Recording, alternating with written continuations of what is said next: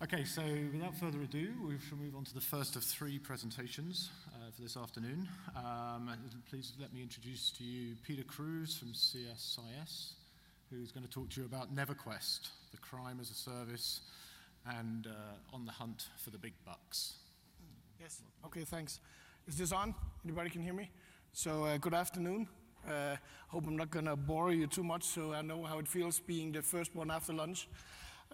So I'm going to try to keep you on your toes. Just a quick rundown on the agenda for today. I've got like 30 minutes. That's definitely not enough time to cover this, but I'll do my best anyways. The quest begins, overview, abstract, what is Neverquest, code and protocol analysis, prevalence and geographical spread, something about the vulnerability in Pony, which is being used as a first stage infection and being used also to extract username and passwords in many of the most prevalent Neverquest Vawtrak campaigns.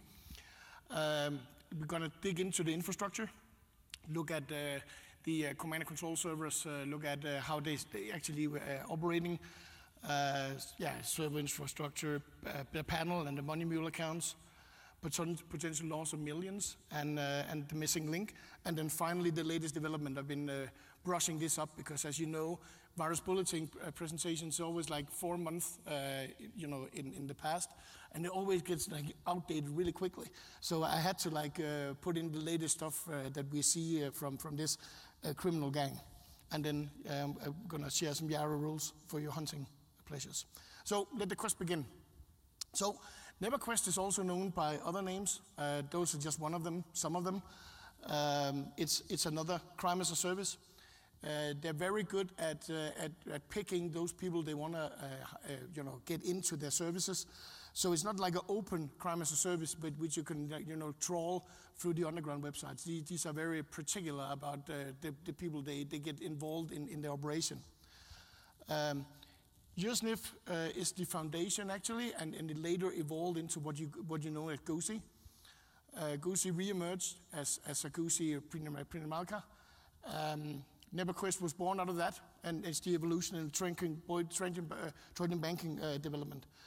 It was first discovered in the mid of 2013, and in December 2014 we found that Neverquest implemented some new functions, and there actually is also, as you'll see, a new version out.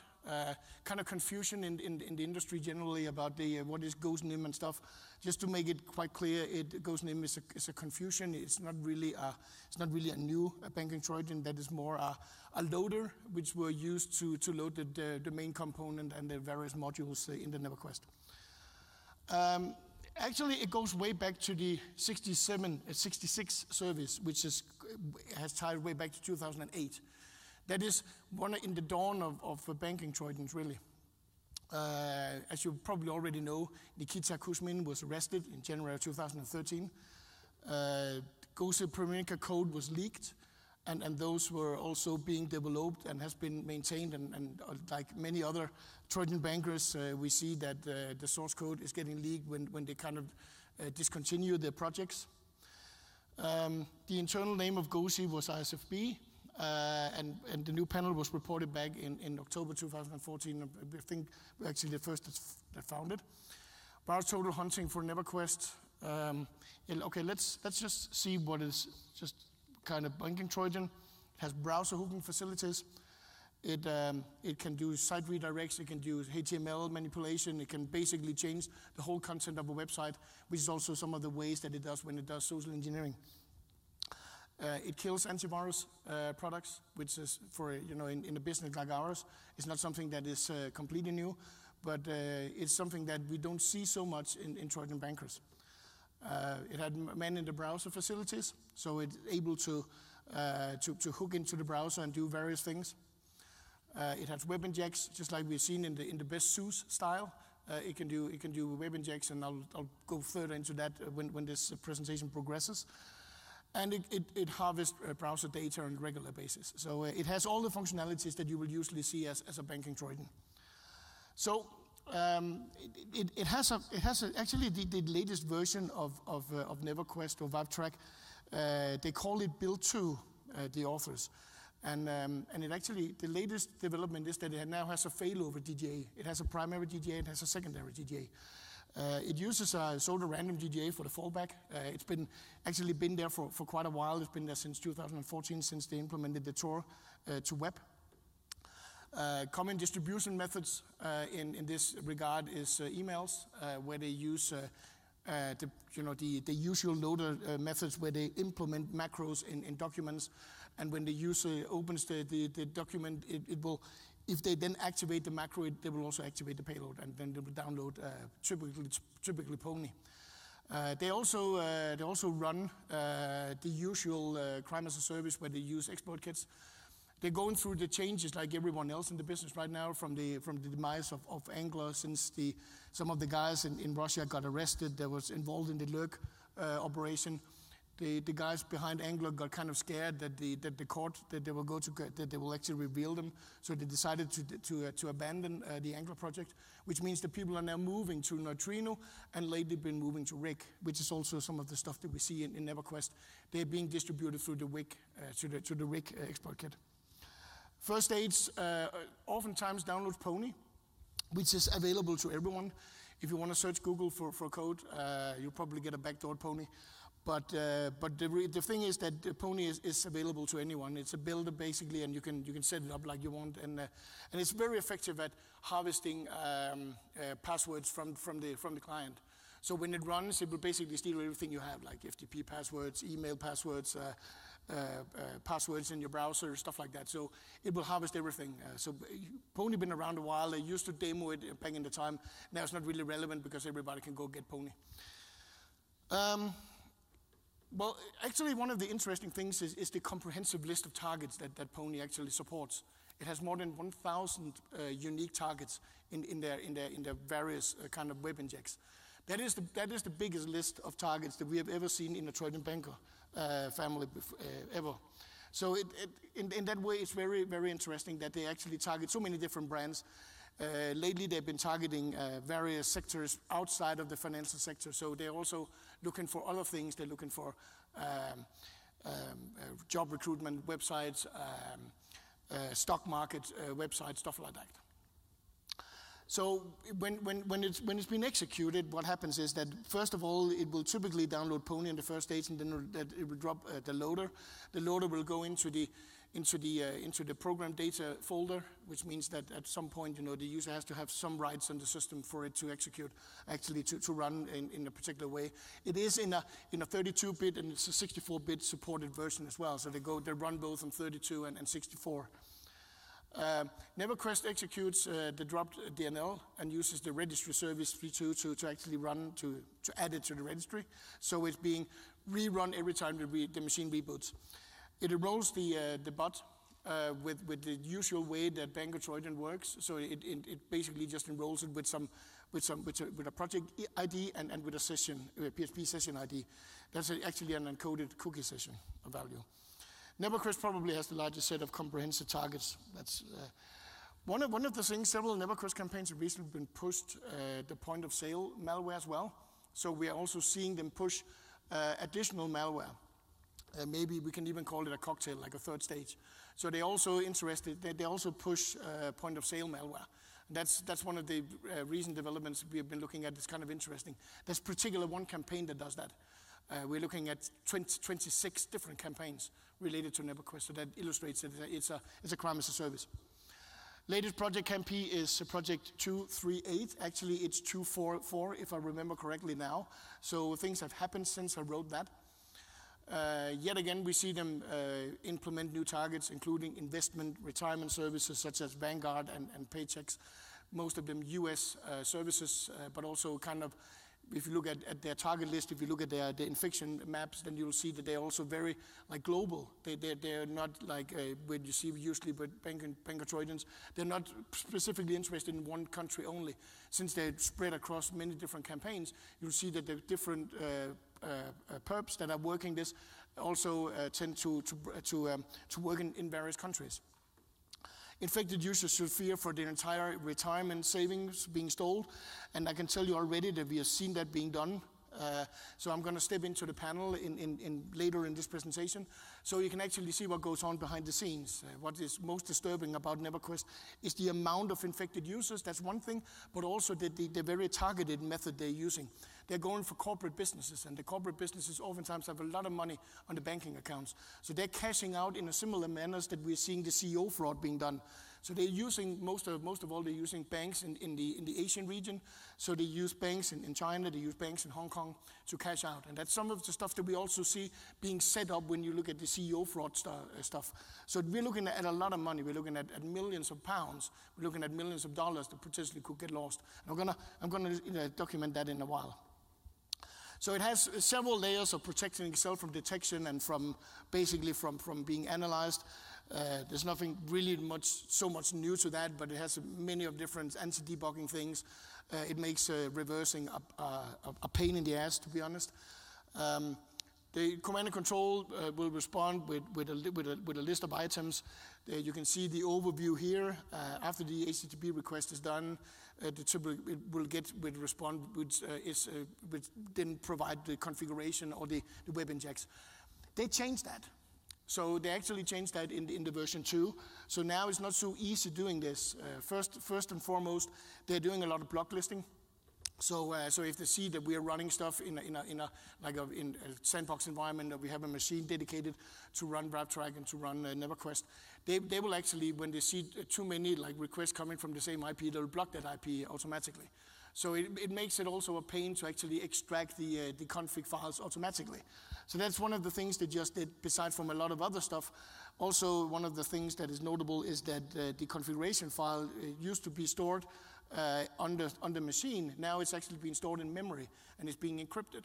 So you have to pull it out. You cannot make a memory dump and just get the config file, which you used to do. You have to decrypt the config file as well.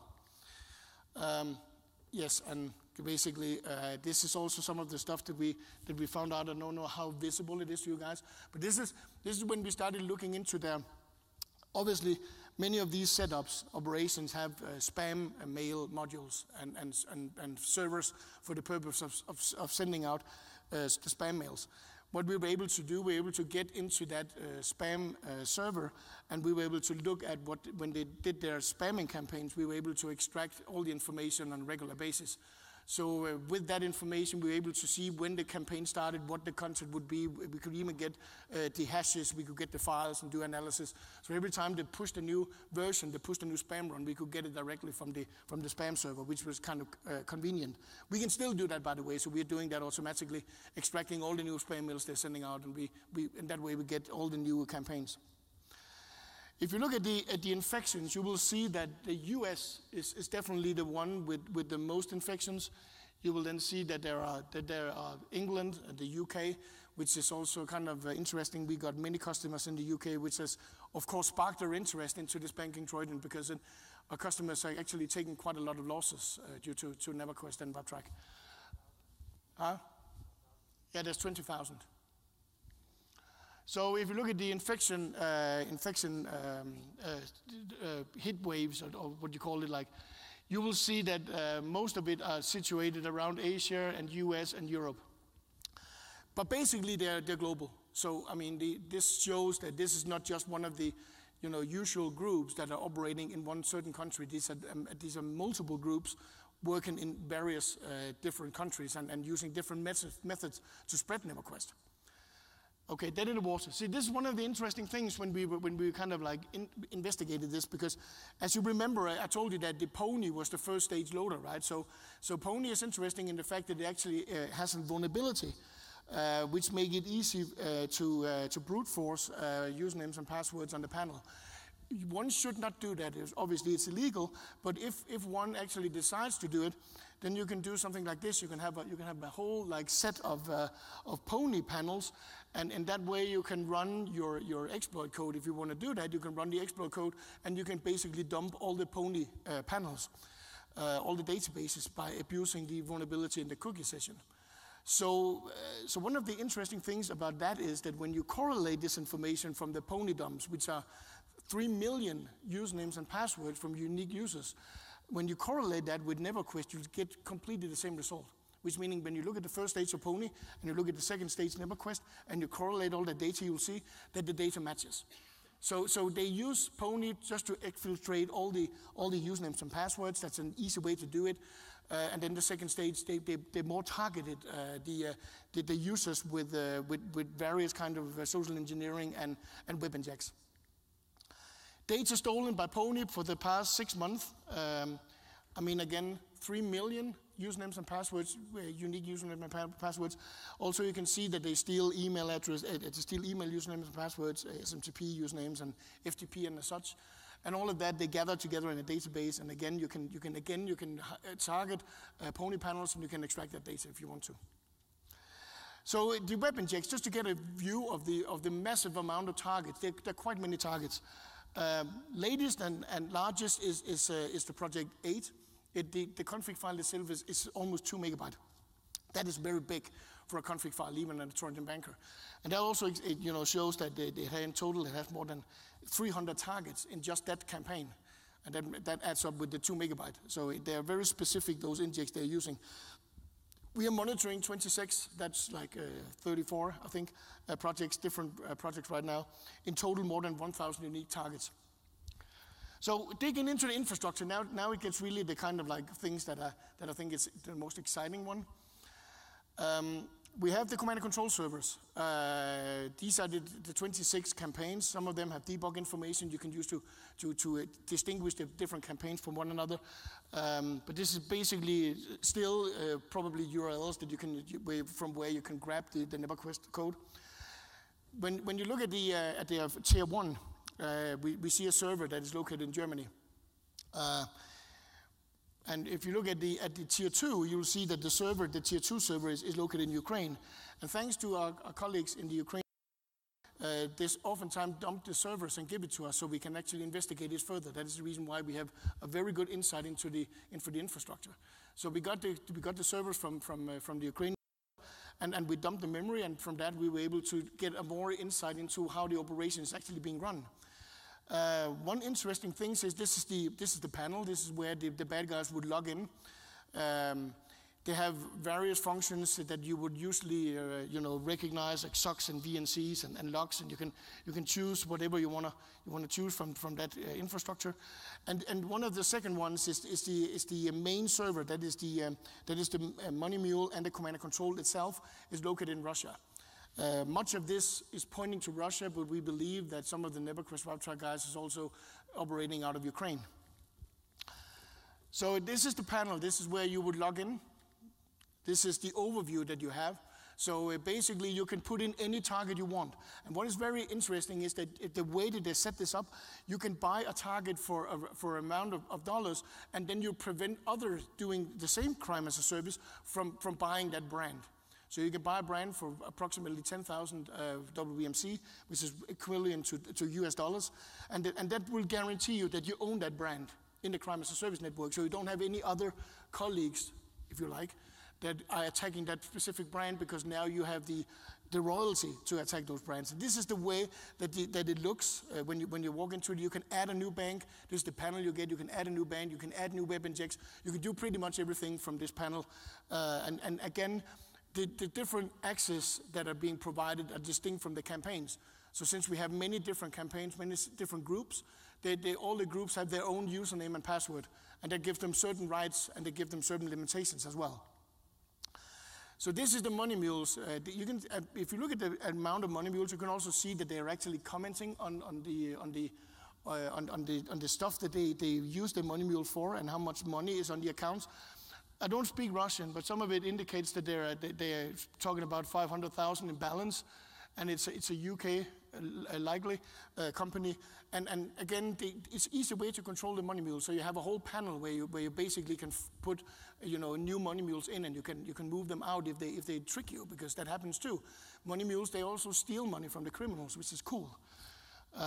Yeah, I like that. So in this one, this is just an overview, basically how you can also set it up. This is how you can add, how it looks when you add a bank. You can add different functions. You can put your own web injection there. You can basically, put everything in there and make your own attack. So it doesn't. Neverquest actually can act in different manners depending on what kind of campaign you look at. This is just to give you an idea. This is something we intercepted, which is kind of interesting, isn't it? I mean, if you look at the conversation they're doing, well, we got a UK bank here with £2 million on the account, and they're conversating about trying to send that to China. So here we talk about like millions of pounds that actually they have access to already because of the infection, and now the bad guys are communicating and actually communicating about we should try to send just £2 million to that account that we just created in China. So we talk about criminals that had access to like millions of pounds. And we talk about, when we look at the panels, we can see that the comments and the communication they have, that they have access to approximately about 100 million pounds. I mean, potentially the loss, if you look at from our perspective, is huge. Because they have the access, they already, what they need to do now is actually just to transport the money in a way that they can actually cash out.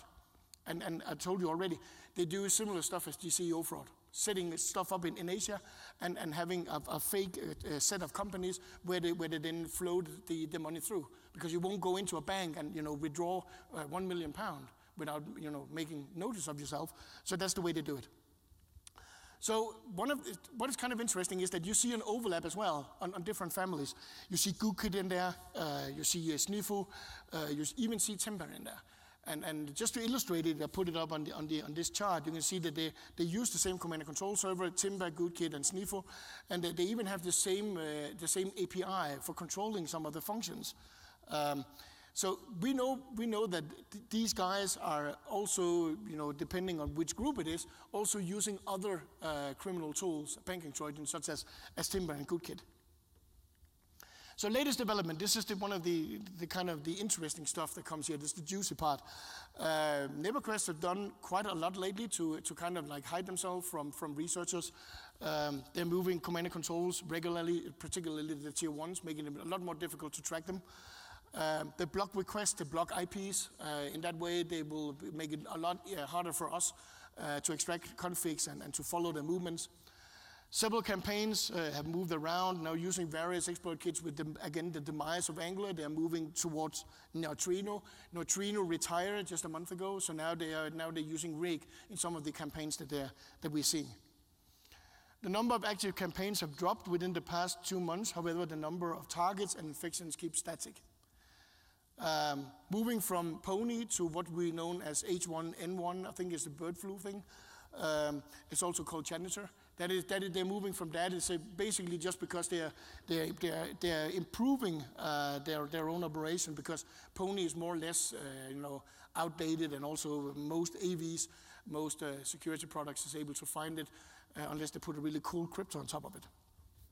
Later samples have implemented, this is the interesting part, the second stage, the DGA. So it doesn't have just one DGA that it calculates. It also now have a second stage where it calculates on the top level .top.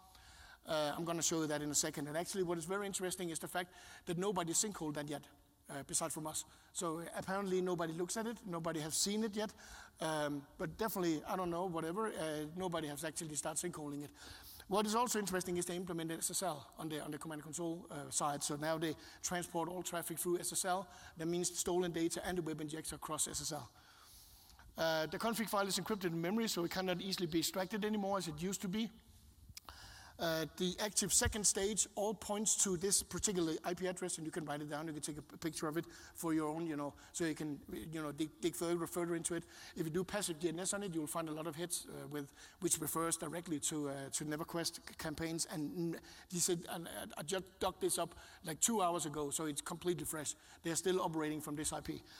You will see some of the domains that they already, you can see on the method of the domains that these are probably based on the DGAs, which it is a fact.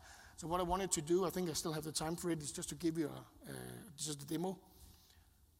I'm just going to put in all the DGAs into our system here and make it, work a bit. Hopefully this will work. So what you're looking at is the whole DGA that we pre-calculated for the next month. So the DGA is predictable. You can calculate both the first and the second DGA. And what is happening there is that it translates to whatever, if it actually has a record, you will see it here. And that puts us right in the middle of Russia. I remember I told you that most of this comes out of Russia. Well, all of these DGA, those that are registered at least, they all go to that specific IP address, go to that host. So we use the system for monitoring the DGAs. We use it for monitoring when it has an A record or when it doesn't. So at any point people register a domain that fits in the DGA, we are able to extract it and then look at whether this is the bad guys or these are sinkholes. So it will go on, it will go on forever. It'll probably go crazy on you before I'm done. So you get the idea, I hope. And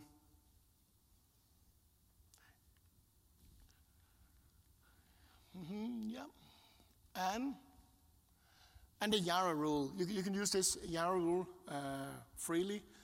It's already been released. This paper is already available on the website, so you can download it and use that for your hunting pleasures. What I'd like to say is that the updated thing, the latest development, if you want the latest development in Neverquest, if you want any config files, see me. I'm not going to push that up to the website. Come and see me, and I'll push it to you guys so you get a better overview of what's going on. Apparently, their new tactics are working. The camouflage style is working. We don't see people sinkhole it. We don't see people detecting it very often. So it has low AV detection. It has low visibility to the security community in general because we can see that based on the sinkhole data. And it has, again, 2-stage GGA. And with that, I think I actually managed this in time. So I think there are maybe room for questions. Yeah. Does anybody have any questions? I think we have time for one, maybe, or possibly two. Why do you think there's such a prevalence on foreign banks and foreign institutions? Did you see not really any focus across the U.S.? I would say that, looking at Neverquest, it's been really developing quite fast. I think that the point is that you take in different groups, and those different groups, they have different objectives. So as I see it, if I understand your question correctly, I would say that 1,000 targets. We're looking at a target list of 1,000. Some of them are something that we would never look for. I'm not even going to mention it here, but they also look for password for pornographic websites. I don't know if that's worth anything in the underground economy, but they look at a broad range of various targets where they can see they can make money. That goes from retirement stuff, that goes from money, that goes from job recruitment websites. A lot of different kind of industries across a broad various of businesses. And in the U.S. in particularly, you see that the most infections were in the U.S. They've been taking very much interest in the U.S. For the past 2-3 months, and particularly 2 of the campaigns running. They target Salesforce, they target Monster, they target a lot of different things that we in Europe maybe don't even know how much what really is, but how they can actually cash out of that we don't know neither. Probably money recruitment, just an example. I hope that answers your question, or we can hook up afterwards in the bar or whatever. Okay, I think that's all we've got time for. Yeah. So just like to say thank you, Peter. Thank you. Everyone give him a round of applause.